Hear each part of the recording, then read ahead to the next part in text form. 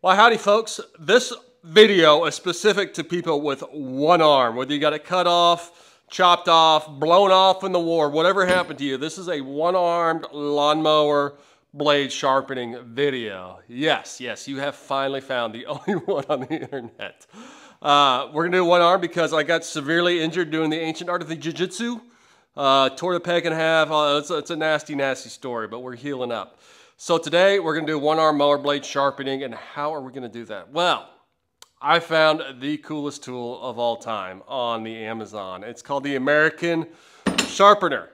And what it is, it's a fixture to sit your mower blades in that allows you to use your grinder up and down and make the perfect blade sharpening quickly, efficiently, and at the right angle. Gang, it's very, very simple, but very, very cool. Now, we're going to have to use some power tools and some sharp blades. Whoa. So, there's probably a 50-50. I'm going to hurt myself, but I've already got one arm down, so screw it. Let's do it. Let's dive on in.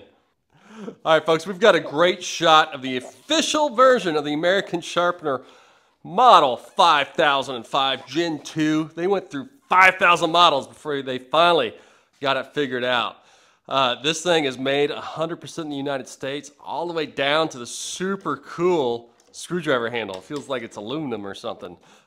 Just a really good feeling setup. Now, when you're looking at this thing, what it is this is a fixture. And what it allows you to do is it's got a clamp here. I'll go through all the details in a minute. Since you clamp your blade on there, and then you use your angle grinder, and it slides in here into this flunky arm, and you go,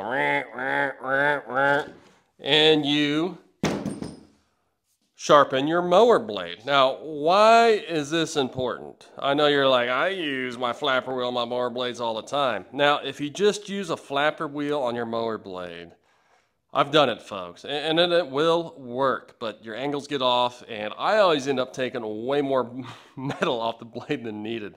What this can allow you to do is to have that precise angle every time and the right pressure and just taking off the right amount so we're not wasting mower blades. Now, this model here is, let's zoom in, this is the 5005 model, yes sir. Now, the difference between this model and the other models is that you'll see right there, it's adjustable. Now that angle is adjustable, and that is very, very important because, you know, most mower blades, they're going to run about a 30-degree angle, but when you look at your mower blade, sometimes this part here isn't level, and it's going to throw off that angle just a bit. Or let's say you're messing with a mulching blade, and you might need a different angle when you're doing the mulchers. All right, so that's a high-level overview of this. Now, when you're mounting it, as you can see here, I've mounted it straight to the table. When you do mount it, remember, you're going to be standing back here. I can't cheat with my other arm. You're going to be going like this, up and down. So, mount it at a corner or an edge of a bench. That way, this arm can come down. And also, because you're going to have your mower blade hanging down like so. So don't just mount it in the middle of the table. You can actually just put this in a vise. You can mount it straight to a trailer. You don't need this mount. Whatever you want to do, just mount it somewhere sturdy because we're going to be using some serious power tools. All right, so we've gone over the fixture. Next, let's talk about the horsepower side of it. Now, what's actually going to sharpen the mower blades is an angle grinder. What I use is the typical just a 4.5-inch angle grinder. This is the DeWalt lithium ion 20 volt. It works pretty good, especially for something like this. It's lightweight and I don't have to mess with a cord. And hooked up to that, I'm using a flapper wheel. Now this here is a 60 grit flapper wheel, which is what I prefer on my lawnmower blades. You can use something more aggressive like a 40 or an 80, whatever you want to do, but I would stick with the flapper wheels. You know, using the big wheels, the big hard wheels, the cutting wheels, you can do that, but you might have a chance of nicking the blade when you're really pushing in it and grinding too much off. So this one's going to be a little nicer to you. Now, when you get this, you're like, oh, how the hell is all this going to fit together? Well, in your grinder, you're going to have a couple holes on the side. This is where the handles go. And what you do is they're going to give you a bunch of these little things here, and you just screw one of these in here, You can see they give you a few of them. And this is what slides into this. Hot damn, look at that. And now we've got ourselves a whole new machine. We go up and down, grind, grind, grind, cut, cut, cut, sparks flying, all that good stuff. All right, that's about the quickest overview you're ever gonna see of this sucker online, because I am way excited for the next part, because what I'm gonna do, I'm gonna take my new iPhone 15 freaking Pro whatever, and we're gonna be shooting some cutting at 4K, 60 FPS is the highest quality video you can actually ever shoot. Yeah, we're gonna see some sparks flying. So I suggest you strap in. You might put some sunglasses on because it's gonna get a little bright with all the flames coming out of this sucker. So stay with me and let's hook this baby up and start sharpening. Oh buddy, we got our blade mounted. This is starting to get exciting. So to mount it, all you do, you adjust this knob right here, and that tightens it up between these nubs. And then it's super simple. You get your angle grinder and you slide it into here, that hole. Now, when you do it, you can see right here, I got it pretty close to the middle. You want to make sure that this thing is adjusted so it hits right towards the middle. And you can do that. It's got a couple nuts right here, and this will screw out, and like so. So, all right, so we're gonna give it a single pass and just see how the angle is. You'll know real quick. Now, when I do it, I like to push up and away. That's because somebody online said that. All right.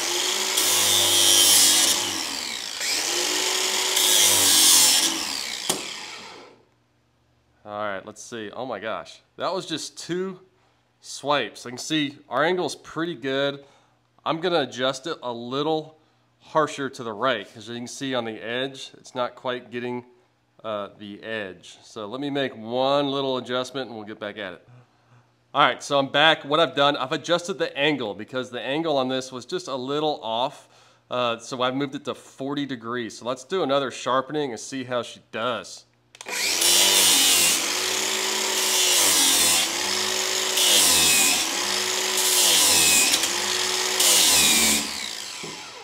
Hot dang. I tell you what, look at that edge on there. I mean, this thing works amazing. And the key is keeping that angle.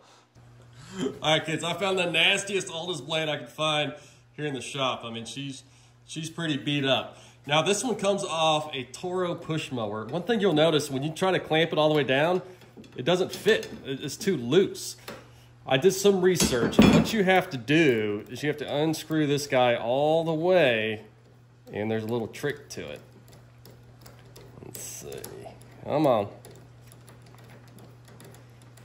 And if you have any questions, I tell you what, the American Sharpener YouTube channel and their website is really good to give you a lot better detail than what I'm doing here. But when you do that, you turn it around, and what that's going to do, that's going to give you a little more closeness on here, on this blade.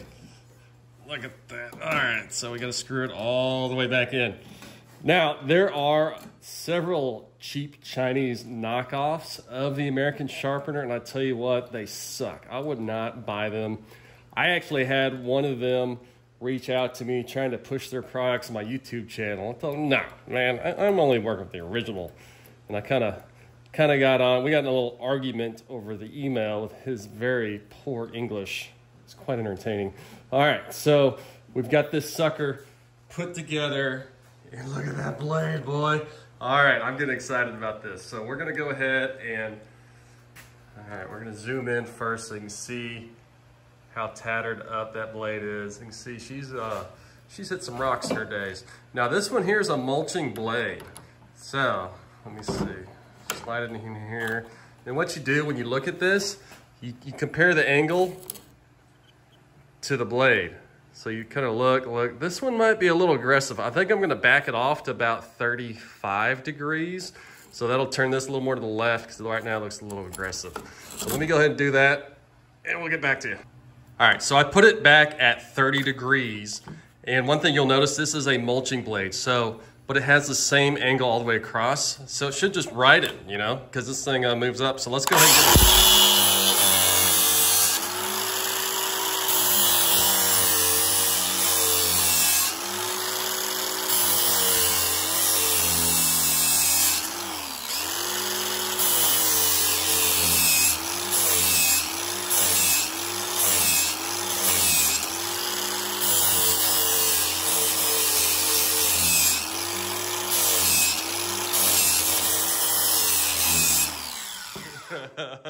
Flat blade's a little beat up, I'll tell you what. But it is sharpening it.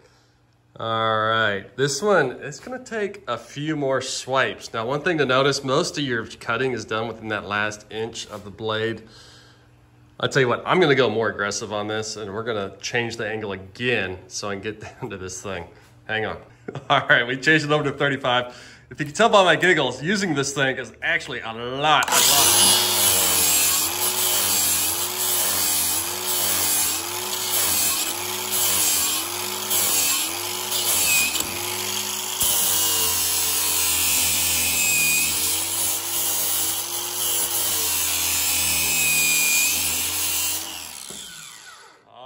I think that did the trick. Now you could keep doing some more passes, but that's a pretty sharp blade right there.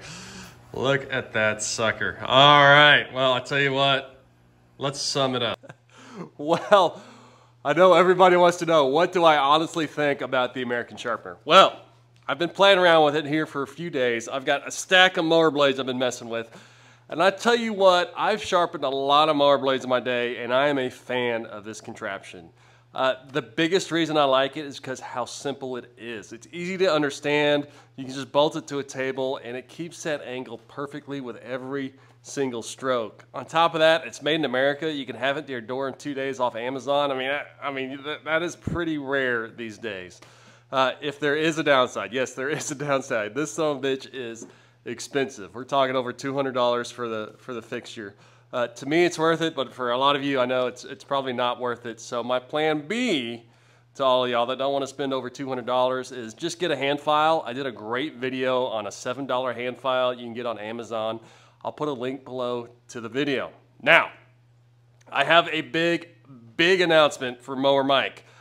I have been building Mower Mike's tool store. Yes, a tool store that everybody can actually go to and visit. It's in process right now. I'm building it up with all the different sections of tools, my favorite tools, and I'll put a link down to this one down below, specifically to the sharpening and buffing section, where I'll list this and other sharpeners. So that's something I'm going to release here in a couple weeks once I start building it and get her just right. I'm having too much fun fake shopping for tools lately.